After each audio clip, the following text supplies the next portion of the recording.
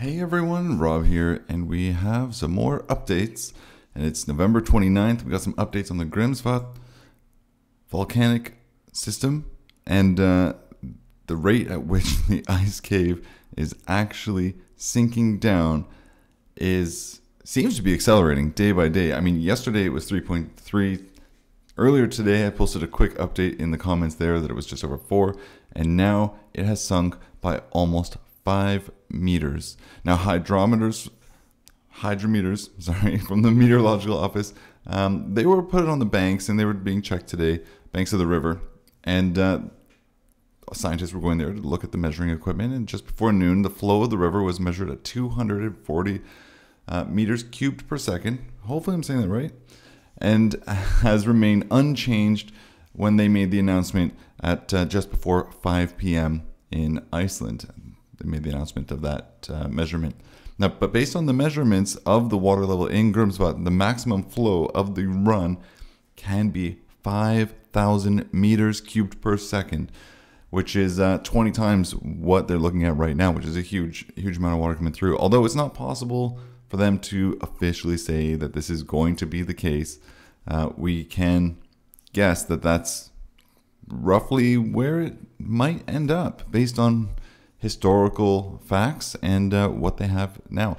Now, what we're actually looking at here in front of us, this chart was put out and it was based on the measurements carried out by the university's Institute of Earth Sciences, and that's the University of Iceland, and you can see at the top left. Now, this indicates that about 0.1 kilometers cubed of water has already left the lakes, which is, they're saying, is about 10% of the water that was in Grímsvötn before the iceberg began to sink. However, it's not given that the water is, going to drain completely. So it's one of those things that we're still keeping an eye on. But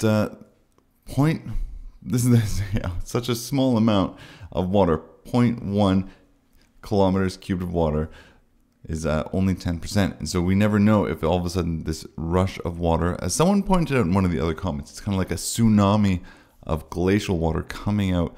And it's not a quick thing. It's a steady flow for quite some time. But they're keeping a very close eye on this. The other thing that someone pointed out on one of the earlier comments as well, let's take a look at some pictures as we're talking about this, is that this buildup and this amount of water being built up is actually a lot more than there has been in previous eruptions where the Jökull has come and caused an eruption. So it's very interesting to see, or will be interesting to see, when this finally does give out and when this Jökull and this glacier flood pushes through and sort of overruns the, I guess, sand area of Iceland. If we take a look at the maps, we can see where it is you can see here, Grímsvötn is over here, right by Vatnajökull here, right underneath there. And all that water, typically you can see down here in this area where it's sandy. This is where a lot of the water comes and flows out.